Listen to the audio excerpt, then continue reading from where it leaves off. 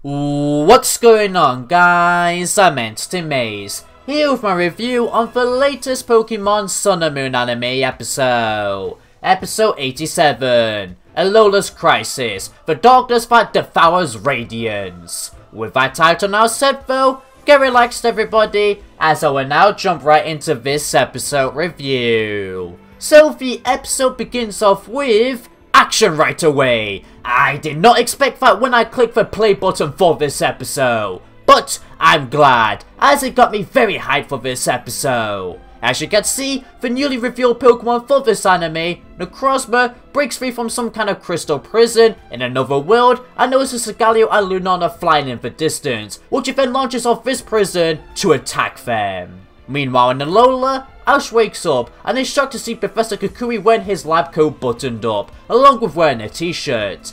And I don't blame him, as it's very weird to see Kukui fully dressed. But the reason why Kukui is fully dressed up is because he is feeling down, kinda sick. Once Ash arrives at the Pokemon school, he then learns that everybody else's parents are feeling the exact same way and couldn't even tend to their jobs or provide for their kid. Which by provide for their kid, I mean Sophocles' breakfast at lunch, which he even stated, quote, "My life is over," end quote, simply because he doesn't have food. That was brilliant. Oh, also, we got a confirmation that Lana's dad lives with Lana, but we don't get to see him fully in the flashback. Eventually though, Kukui arrives at the Pokemon school to give a lesson on an eclipse that's about to happen in Alola, hence the dark weather. However, he's feeling too down to give a full lesson that he just leaves it to the classmates to find out for themselves, while him and Samson go to sleep in the teacher's office. Ah, that's amusing.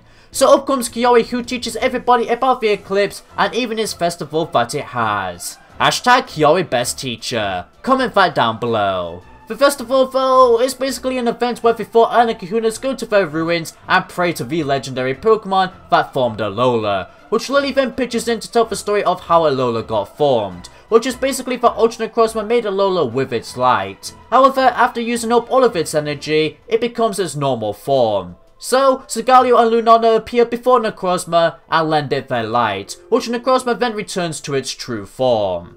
Hashtag Lily best storyteller, hashtag Lily best narrator, hashtag Lily best Pokegirl, hashtag Lily is cute. Comment that down below if you want as well.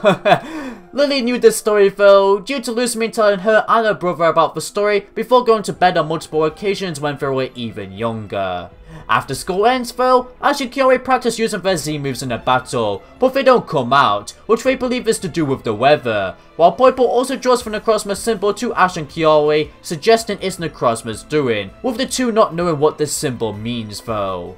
Meanwhile, we've then seen Necrozma chasing the legendaries in an Ultra Wormhole, battling them, which was very short but sweet as hell to witness. Necrozma damaging Galio, which I believe is Nebby, due to the next episode having Nebby, and then it chases after the remaining Lunala, wanting to get its body. A special Team Rocket unit then arrives in Alola, who learned about an Ultra Wormhole that's about to appear and knew that Necrozma was going to come out of it, wanting to capture Necrozma for themselves. Gladion with his Silvally in some area then fears that an Ultra Beast will appear in Alola, which he then decides to join the Ultra Guardians later on.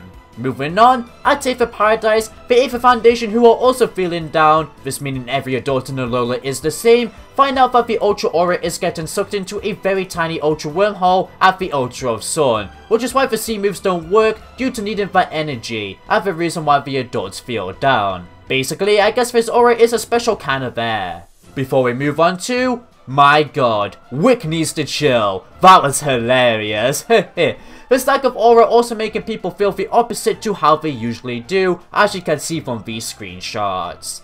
Anyway, because the Aether Foundation learned about this Ultra Wormhole, they sent the Ultra Guardians on their 5th mission, which is to meet them at the Ultra of Sun, along with Gladion returning, whose entrance was epic and amusing, due to not liking that Ash has another Ultra Beast friend. And the Ultra Guardians mission is to use their 4 Z moves on a machine that Father made to remove the cloudy weather so they can open the Ultra Wormhole, which was hidden behind the clouds. Which the Z move scene we then got to see was epic. Like, oh my god, I fanboyed over seeing these 4 Z move users coming together so much, as it was that cool. Cannot wait for the day when Lily pitches in too.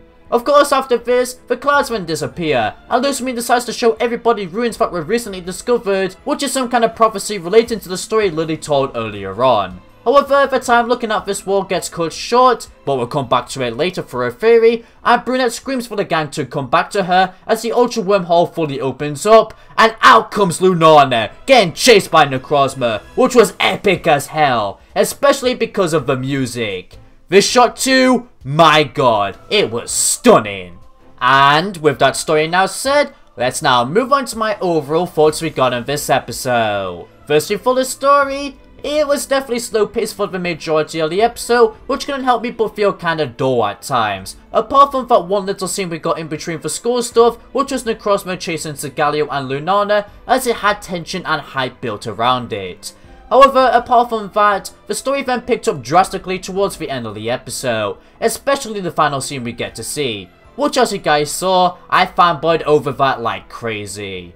But putting that aside for now, everything was just starting to intrigue me once we reached this fast-paced storytelling. So I would only really say that I only really enjoyed half of this episode. However, this slow storytelling at the beginning of the episode was to be expected, and it's completely understandable, as the anime did kinda need a build-up episode to explain why Necrozma is coming to Alola before we see it battle against Lunala, with the Ultra Guardians pitching in. So altogether, despite the story making me feel like it's slow, and even though at some points, I won't really be dragging this point out for the entire review due to the understanding of the writer's point of view that I just explained. Not that it matters too much as well though, as I definitely had a joyous time watching the second half of the episode. As I've expressed, Gladion's entrance was cool, the scene move scene was sick, the ending scene nearly made me die of hype feelings, and finally, we had that ruins image which got me theorizing, which is a great factor.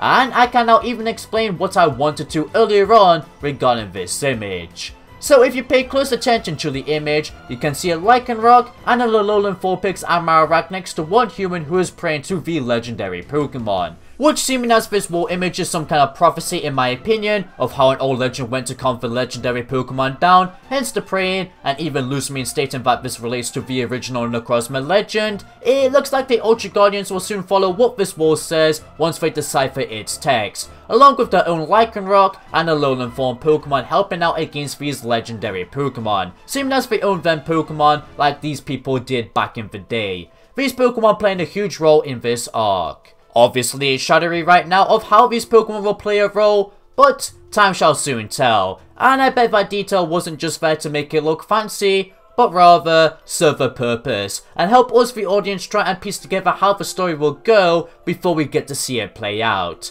acting like foreshadowing as well. So overall, yeah, I just found this one piece of detail to be very interesting, and I cannot wait for the next episodes to get more plot points so I can work out how these Pokemon will play a role. Who knows too, maybe 3 of the humans who are on that wall are Ash's, Kyoi's and Lily's ancestors.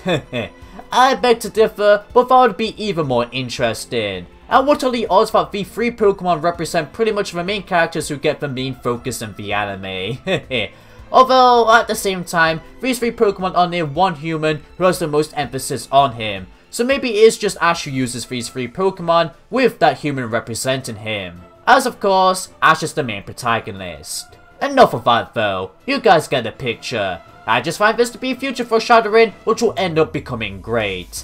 I cannot also wait to see how Poipo will play a role in this arc too, due to that mission that was suggested back in episode 84, which could be to defeat Necrozma, and even its backstory. And finally, how Poipo is even attracted to all the Necrozma symbols within this episode, giving us more emphasis that Poipo will play a huge role in this arc. Which everything we got to see of Poipo within this episode too was kinda neat to witness. Seeming as there isn't much to say anymore for the second half of the episode plot, let's finish off this story section by giving my thoughts on the whole Ultra Wormhole plot that played out for the entire episode pretty much. At first, I was very confused, but after thinking about it more once the episode ended, I then started to understand the whole story, which the story isn't anything too exciting. No need to repeat what it is as well, as I had a storytelling section for that. But I guess the story overall is a satisfactory build-up for this Necrozma story. Although, the clouds only affecting the adults is definitely only plot convenience at this moment in time, which is disappointing. I really hope it gets explained in later episodes. But at least the adults feeling down did actually have an effect on my engagement within this episode, as I kinda felt their pain while watching them. Although, that is very weird to state, I know. But I just somehow felt as sad as them until we got to cut to the cheery classmates and hype-inducing scenes. So, well done writers and animators, I guess. Just overall, everything about this plot is decent. Not great, not bad, just in the middle. I guess with everything we got to witness within this episode too, Necrozma looks like it's currently a power-hungry monster, which is why it is chasing behind Galadion and Lunala like crazy in order to absorb all their power for itself. Especially seeming as we learned within this episode too, that the legendary duo gave Necrozma their light in order for its true form to be regained. But somehow, Necrozma became power-hungry years later, which I cannot wait to see that be explained. These Necrozma scenes though, compared to the adult plot, was definitely the most entertainment and interesting moments I found from this episode. With that story section now complete though, let's now move on to the animation and music aspects regarding this episode. Firstly for the animation, it looked fluid throughout the whole thing, but my favourite highlights have to be the introduction Necrozma scene, due to that shattering scene, along with the background detail. The Ultra Wormhole battle was very interesting to me, but also looked quite nice to my eyes. The scene with combo scene was excellently animated, looking very pretty. And finally, the entire ending scene for this episode was just eye candy in regards of animation too. As for the music aspects, my god, it was extraordinary within this episode, which I believe most of the tunes was actually a remix of Necrozma's theme, which was absolute eargasm for me. Don't quote me on that though, as it may be a different tune. Just in case though, I'm mostly talking about the tunes that played during the Ultra Wormhole battle scene, the explanation of the legend scene, and finally, the final ending scene. The music that played during the scene with combo scene 2 was very epic. And if I'm allowed to count this too, the music changed during the title card was lovely, and making the narrator tired like every other adult was a very endearing touch. With that said, that concludes all these sections for this review. So overall, let's now give this episode a rating, which I'm going to give it a good rating. This episode may have not been as cool as I expected it to be, but there are definitely scenes in this episode that you will find very epic, and like I've already stated already, the episode was mostly to build up the rest of the arc anyway, so it's understandable that your expectations get taken away at the moment to witness this slow build up. Do I recommend this episode though? Hell yeah I do, as the anime has been leading up to this one point, so you don't want to miss this important and even more greatness to come. However, if you have watched this episode, then let me know in the comments down below what you actually thought of it though. I'd love to hear. But for now, that concludes it for this review. So, if you enjoyed this review everybody, then be sure to consider leaving a like and a subscribe for future Pokemon content. It helps out a ton. You'll also become a member of the Entity Squad. And today's squad member shoutout goes to Slime Dude 37. Thank you very much for the kind words, it means a lot. And as always, thanks for being a regular viewer. If you want a chance to get a shoutout at the end of my videos like this person, then be sure to use the hashtag Entity Squad.